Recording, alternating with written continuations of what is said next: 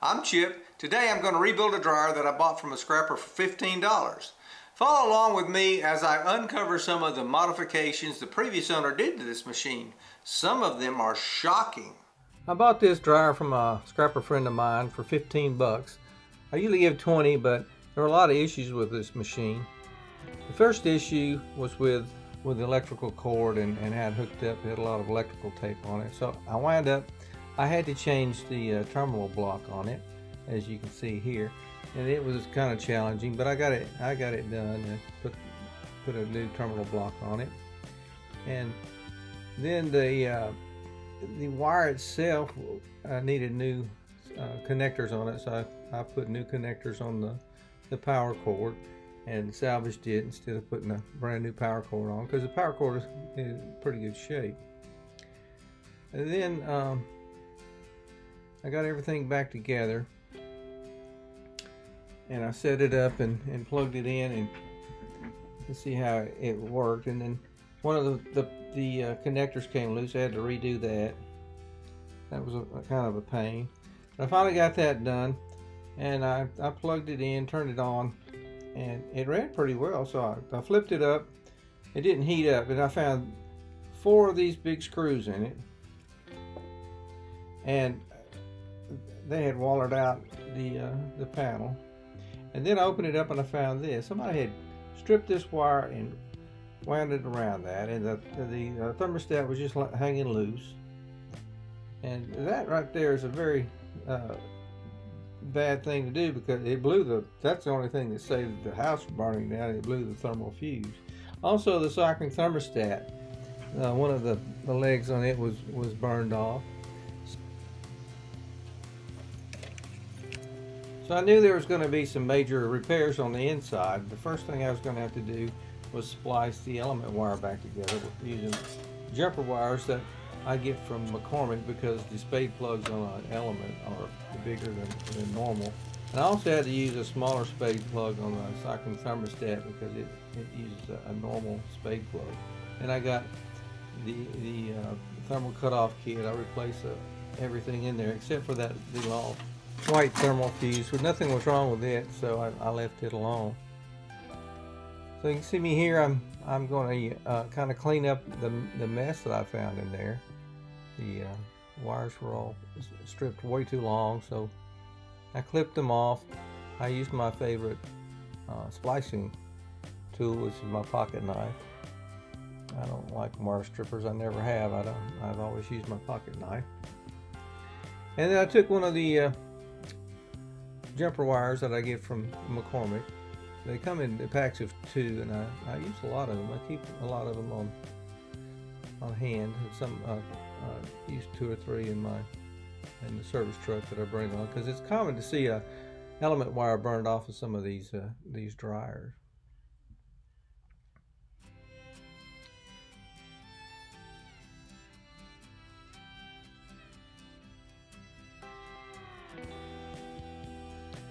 And they come with the wire nuts, and they secure the thing pretty well. So anyway, here I'm pulling the old thermostat off, and I'm going to put a new one in.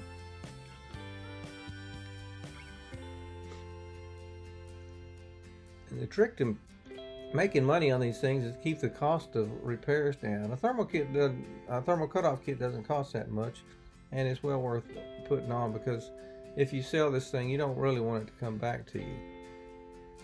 And in this video, you can see the time and attention I put into rebuilding a dryer that I get to resell. And this particular machine was a challenge. The guy who worked on this, I guess it was the homeowner, he did some modifications to this machine that I had to undo and redo, and I like to fix things back the way they were. Now the wire that goes back to the timer for the auto side of the timer, the spade plug in it was really loose, so I took some needle nose pliers and I kind of crimped the spade plug back where it would fit on the thermostat real tight. And now I'm looking for a spade plug connector that fits tight on the recycling thermostat. I use these crimpers, these cheap crimpers. I don't like those. I have a better pair at my other shop. I think I'll buy another set of good crimpers because these aren't good, but they work well if you make sure you put the spade plug on there well and use the right color combination on the tool.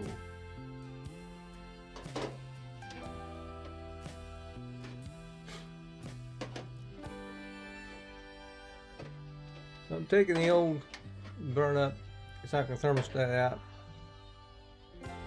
and I'm replacing it with a new one.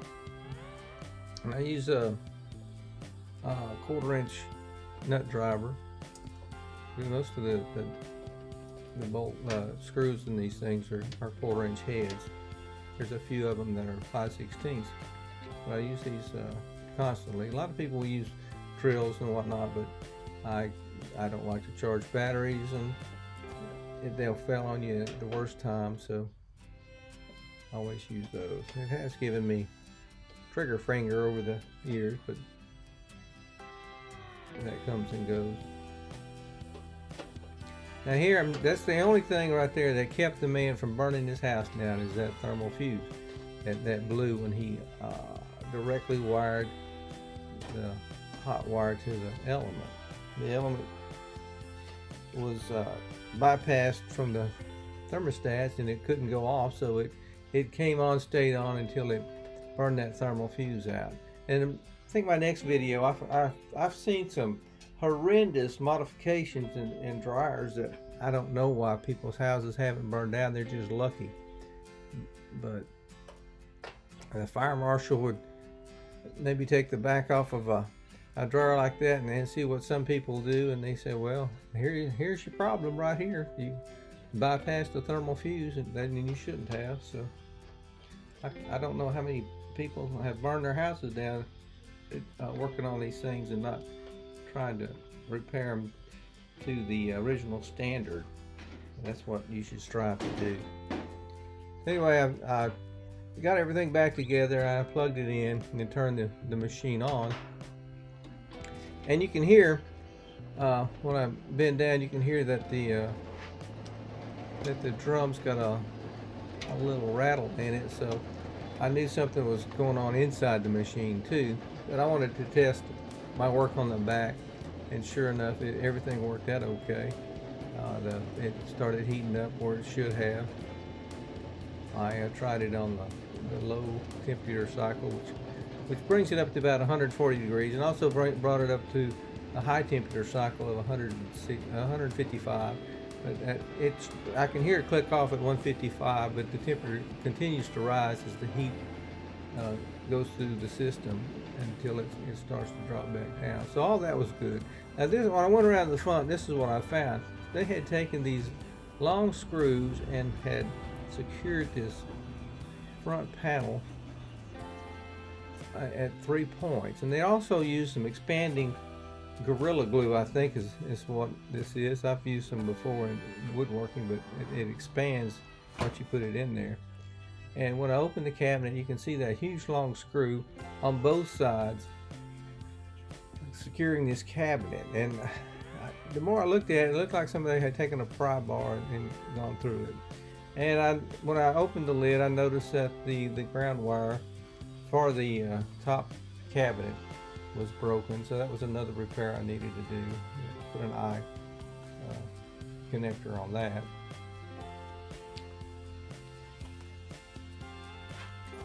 And I finally I got all that apart, and the inside of it looked pretty bad. It wasn't bad. I mean, it was dirty, and so I took an air hose and I blew out all the dust and the dirt, and as much as I could. And what I usually do when I get all this loosened up, it blows out pretty well. So then I discovered the reason the drum was making such a noise is one of the rollers was worn completely out. That's a good one right there. And I had to clean the roller shafts. They had hair and whatnot wrapped around it. So anyway, here you'll see me. I'm taking this roller off the support bracket there. The support bracket is a 5/16 wrench, and you have to hold your thumb against the end of that axle because you have that little clip there, that little black clip that fits on it, and you can work those out pretty good, but you don't want to lose it. The next thing you take off is this triangular plastic clip that fits in the groove on there. Here you see me unwinding hair and string and just nastiness from the back of this.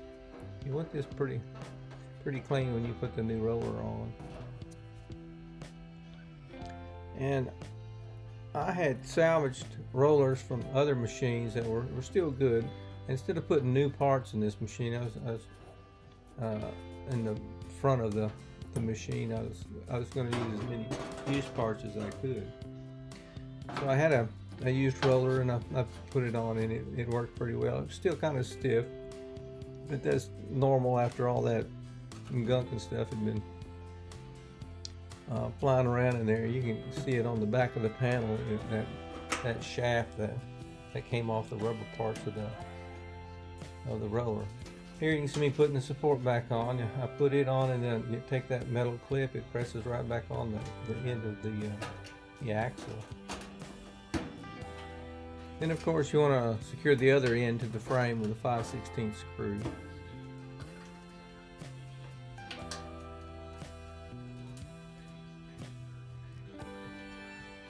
If you look over to the left there, you can see some of that Gorilla Glue. I don't know what they did that for. There was no reason to do it. I eventually cleaned all that up too. Now when I tested these wheels, they were kind of stiff, so I took some silicone spray grease and sprayed both of them. And once I did that, the one that I had changed, it loosened up quite a bit. And the other one, it didn't hurt it any at all. You can see the difference when it spins.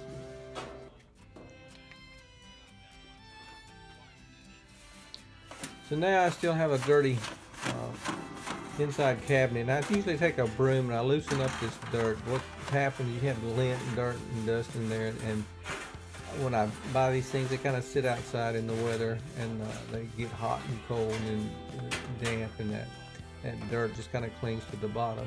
So I clean it up pretty well, and then I take an air hose and I blow it, all the crap back out of it. So, and it looks pretty good. Of course, I spend a lot of attention on the motors. I want to get it as clean as possible, and I kind of lube up the bearings on that. And now I take a putty knife and I'm trying to get this expanding glue off the cabinet to make it fit better. And I noticed he had lost the clips that go in the bottom of the cabinet.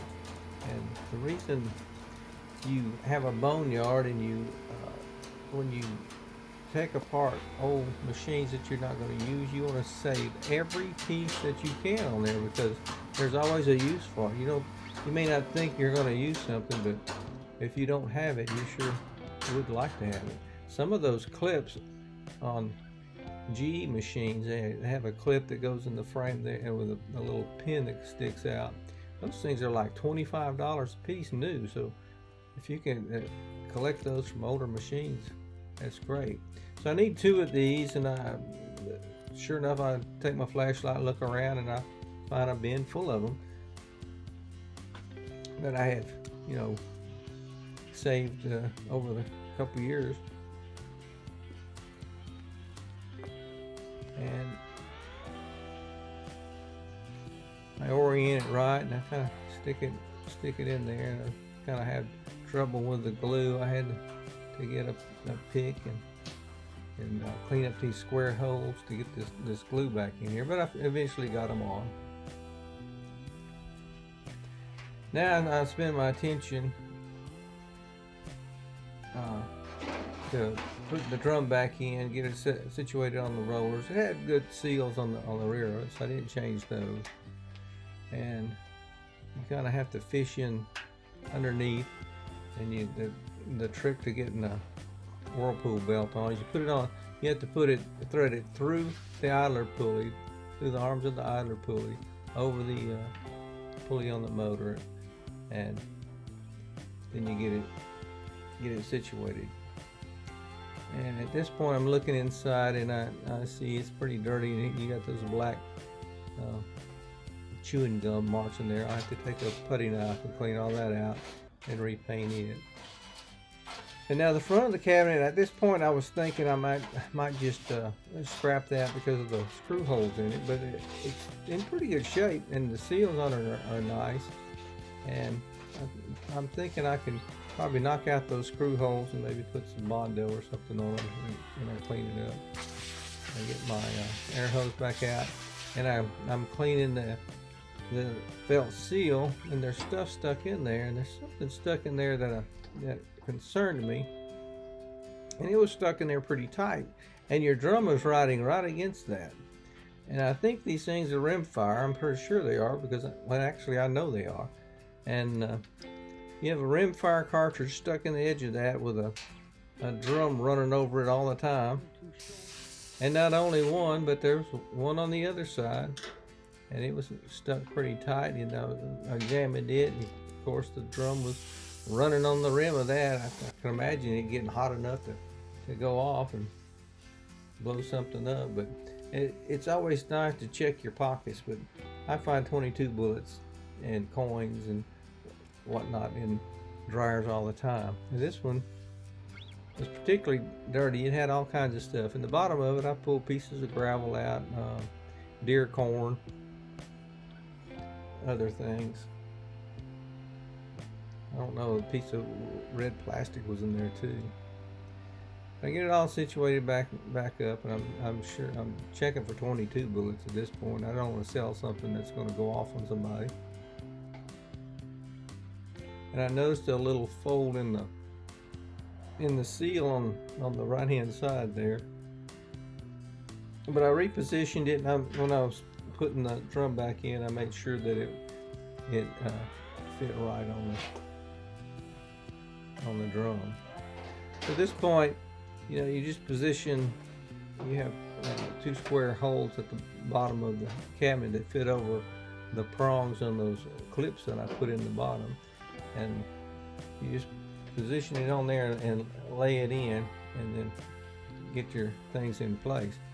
Now, at this point, I found out why they used those long, it looked like deck screws.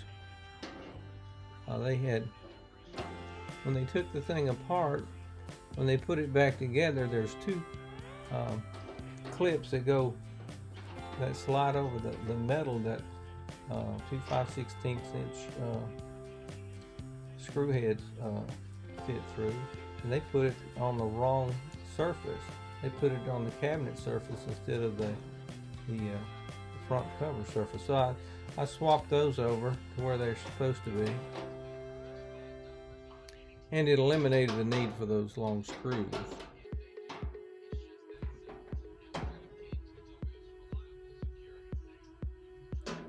So this second clip was a little harder to get off there, but a little hammering, I got it to come off, and I put it in the right position.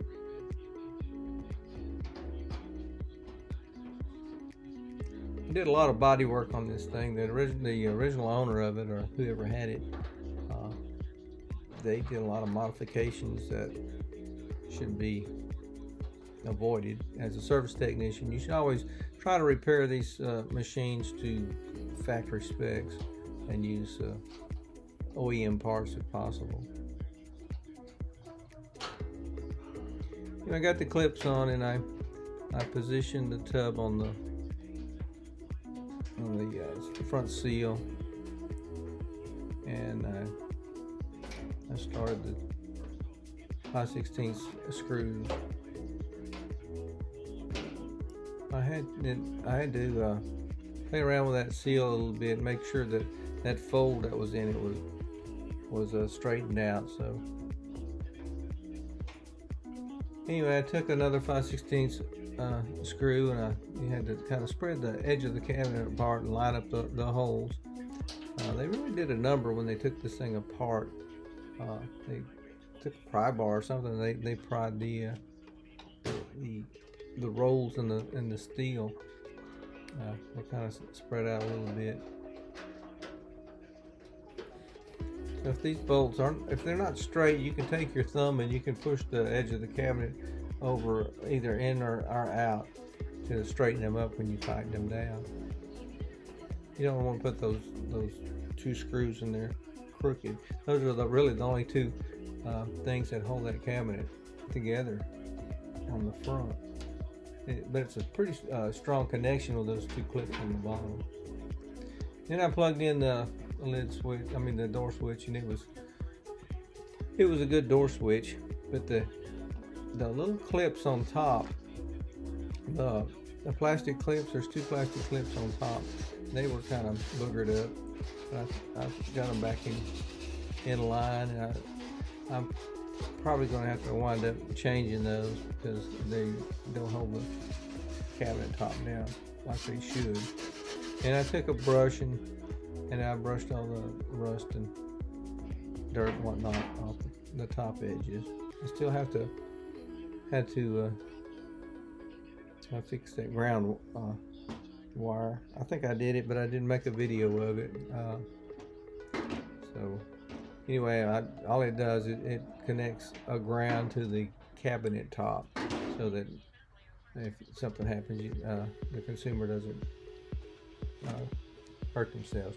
Now these rear clips, that's the one that's supposed to be on there. They had modified the rear clip on that thing. That's not.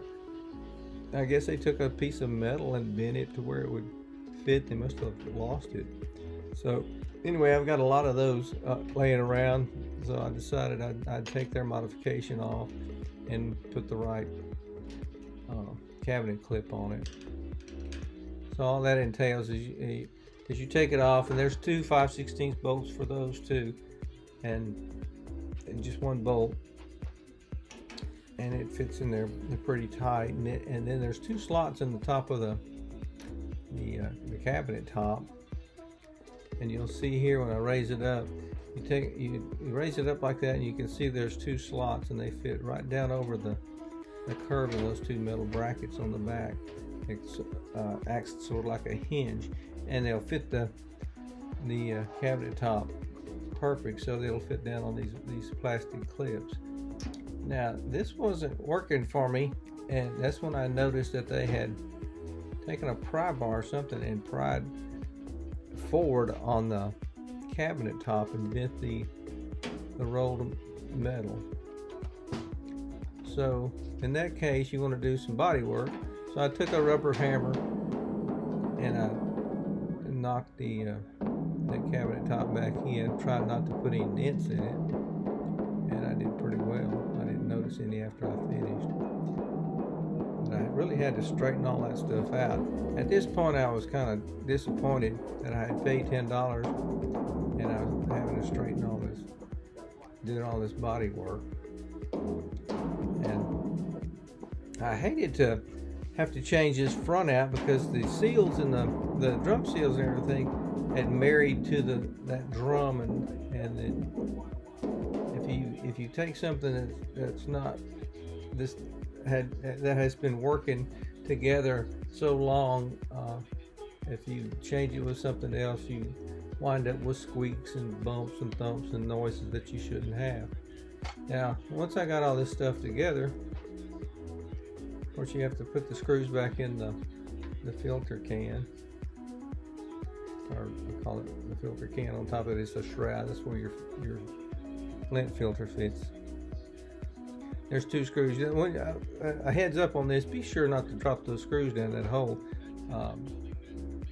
You can take a shop rack or some stuff in there, but make sure you don't leave it in there, because that goes, whatever you drop in there goes right down to the blower.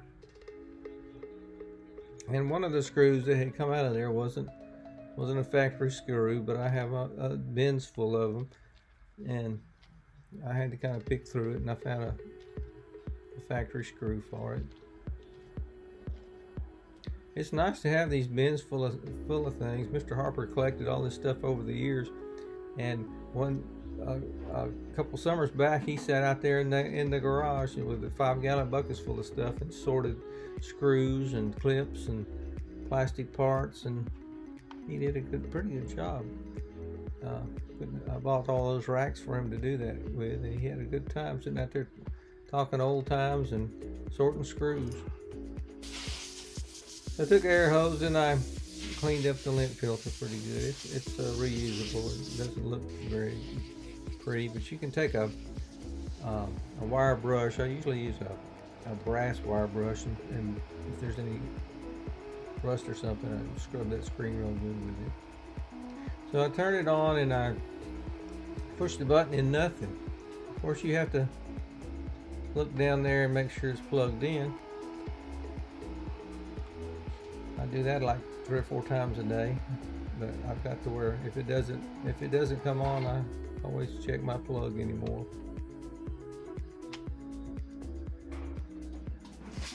So it comes on nicely for me now, and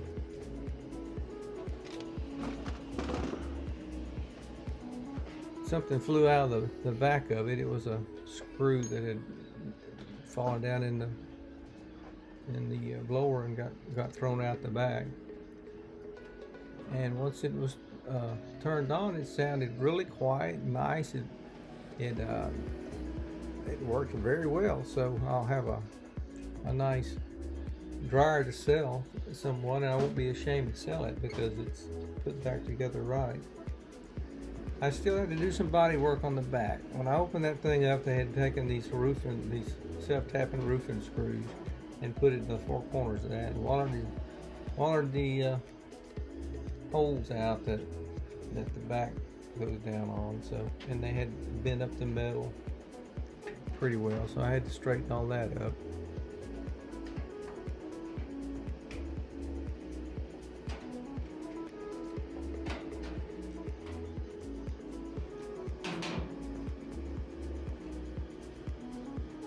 I was hoping I could use the same size screws that I usually do.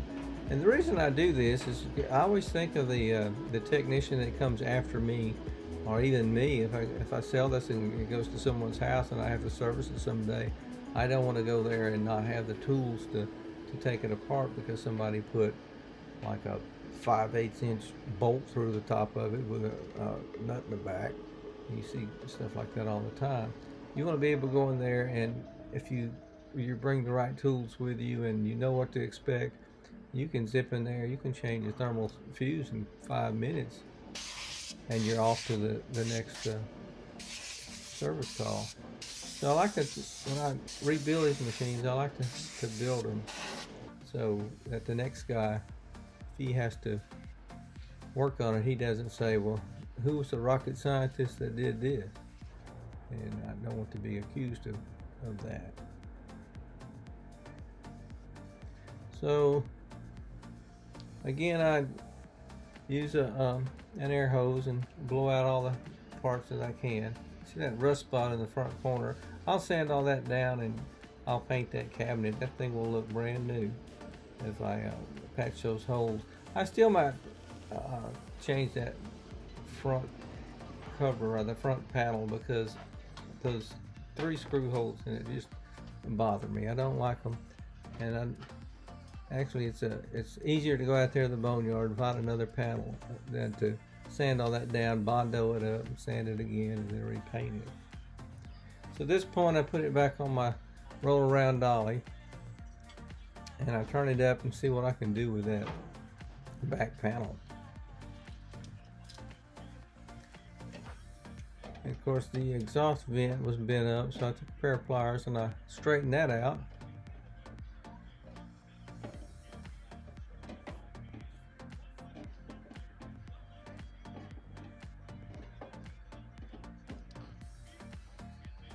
That looks pretty nice, and it won't be hard to get a vent hose over the top of that. when you put these back covers on these Whirlpool type machines, they have a lip on the bottom that goes inside the white cabinet part. And when I went to put this on, I noticed another area that they had modified. It was bent, and I noticed that all 4 feet had been bent and dragged around. So I took a pair of pliers and I realigned the feet on it, and they were kind of sticking out too far. And I'll screw them all back down to about maybe a 1/4 inch away from the cabinets, about where I like them to be.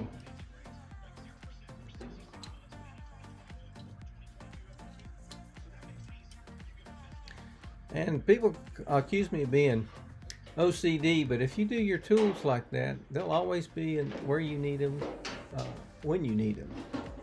So I just put the cabinet top back on and put it back together. If you enjoyed this video, I'd appreciate it if you like and subscribe, and I'll see you on the next one.